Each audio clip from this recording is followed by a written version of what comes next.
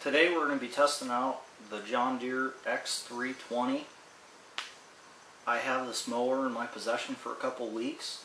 We have not actually mowed with it yet because I'm going to undercoat the deck with mower deck undercoating, which I might do a video on. So I don't want to mow yet because the deck has never been used. It's prime time to coat that. But I'm going to do a review of some of the features and just the performance, actually maneuverability and driving around with the X320. It's not my mower, and it's kind of a long story why I have it for the next 2 weeks, but it'll probably be placed into service right off the bat in the next probably 2 or 3 weeks. So it's just here. It has less than an hour on it, so I'm just going to break it in. You really don't have to break it in, but I'm just going to run it, get it hot, drive it around the yard a little bit for the first couple hours. Just kind of give it an easy first few hours before it does full throttle mowing and running hard for a couple hours. And it's a neat toy. I think it's a really nice looking tractor. I think it's well built, and I just want to give it a shot and just play with it a little bit. I probably will do a video of mowing once I get the deck undercoated, and I'll probably get to put a few hours on it here and there, and I'll probably do updates on the oil and see how it's holding up. I'll probably try to do an update every 100 hours. And here's the John Deere X320. It's a 2009 model. Brand new. It has less than 1 hour on it. It's a beautiful machine, that's for sure. Looks good, I think. Okay, I'm going to start it up and take it outside. Slip on here. This is going to be kind of hard. One hand.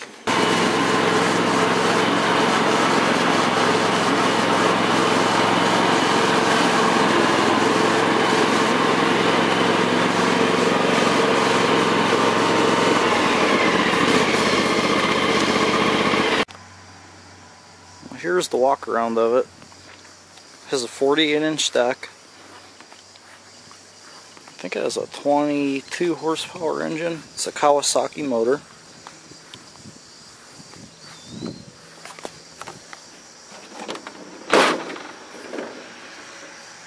It is a 22 horsepower motor made by Kawasaki. It's a 2-cylinder, of course. I'll tell you what, this engine is smooth. Thing runs like a dream. I like the Kohler motors in the Cub Cadets, but I'll tell you what, this thing seems like it's probably a little bit nicer.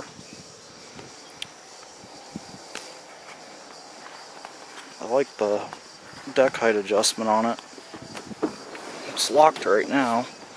Your left pedal's for your deck height adjustment, which is locked, so you need to push down, let go.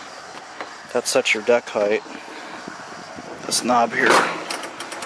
So say you want it on, let's see, 3 inches, there we go. I like that. It has 1/4 inch adjustment in between, so you could fine tune it however you want, which I think is nice. I like the foot pedal for raising and lowering that deck. I think that's a good idea.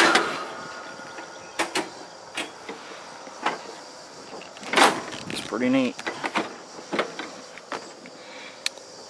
And of course, it has a pretty decent sized steering wheel. I think it makes it a lot easier to turn. And the steering on this thing feels really nice compared to our cheaper Cub Cadet. And I think it feels better than the L series steering wheel. It just feels like it's much tighter, more precision.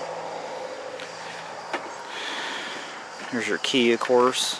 Headlight position, run, crank.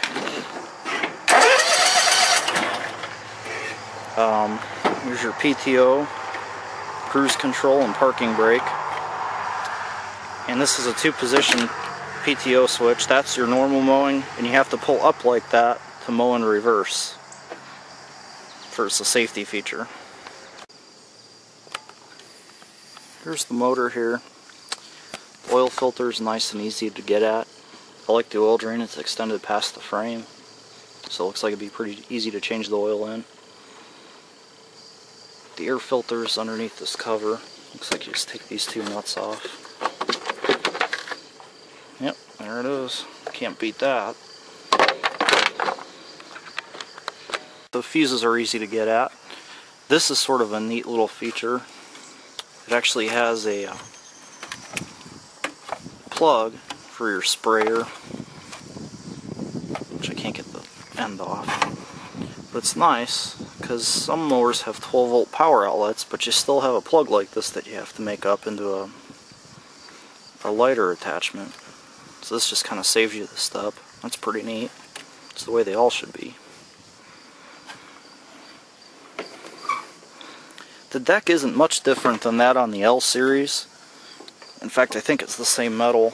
I think this just has a heavier frame. It has a Kawasaki motor versus a Briggs motor. I don't think there's anything wrong with the L series. This just seems a whole lot nicer to me. This is going to be used to cut about 2.5 acres, 3 acres of grass.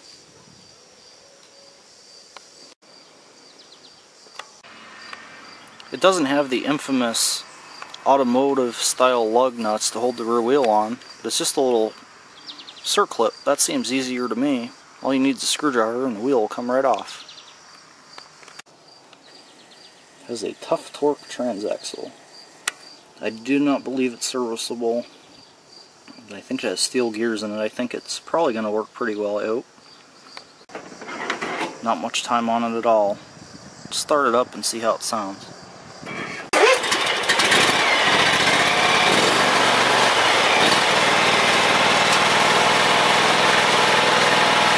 It's a really smooth motor. I mean, the thing has no vibration at all.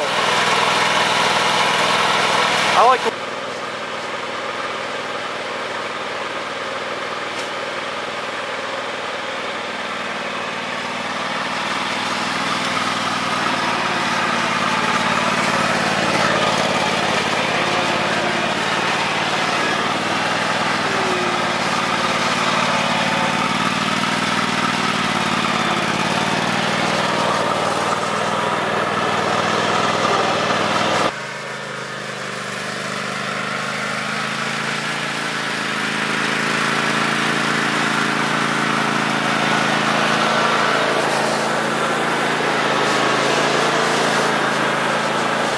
Okay, right here is about a 25-degree slope.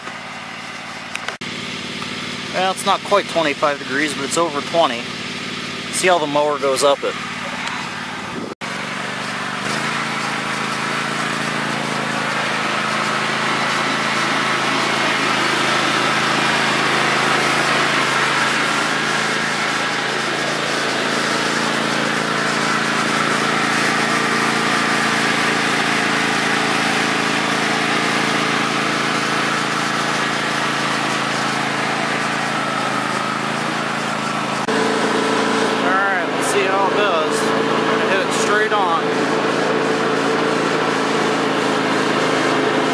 Marks for the other tractors we have, they slip some. I'm sure this will too. The motor doesn't seem to bog down and the transmission seems to handle it.